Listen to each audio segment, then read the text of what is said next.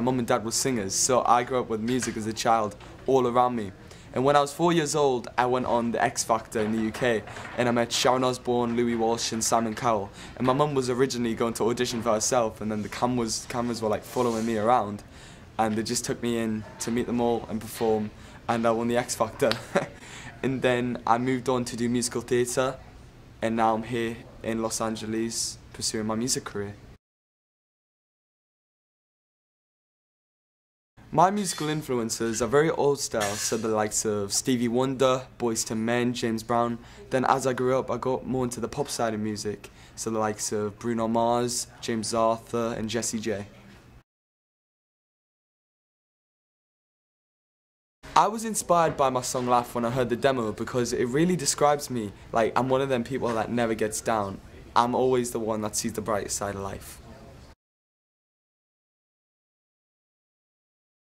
The recording process of my song Laugh was really fun because it was originally a rap song. So I'm not really a rap artist, so I had to add melodies to it to make it me, you know? And then we recorded it, and now I have the song Laugh, and now you guys have the song Laugh. The funniest joke I've ever been told is two monkeys went in a bath, and the other one said to the other, "Ooh, ooh, ah, ah." So the other one said, "Put some cold water in then."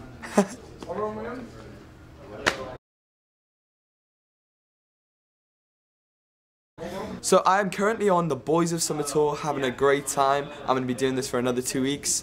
And after that, I have a movie being released that I'm in called Pub Star 2, which is the second pub star of the first one. And I play a role of PUP, who is a dog on the streets.